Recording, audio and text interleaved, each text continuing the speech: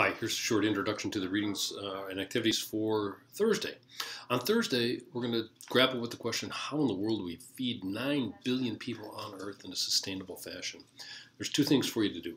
Read the National Geographic article with the link below, and then also look at the short video given perspective from some people in the agricultural academic sector. When you read the National Geographic article, I want you to understand what the 5 steps are, what the 5 pieces of the plan that they suggest are necessary in order to feed 5 billion people. While you're asking this, while you're reading that, I want to ask you, when are we going to get to 9 billion people? Is that soon, or do we have a little bit of time? And then also, how does feeding 9 billion people on the one hand threaten environmental sustainability on the other hand? When you read about this, one of the things I'm interested in your reaction is, does this seem like a complete plan? Is it got everything in it, the 5 items? Does that include what it needs to include?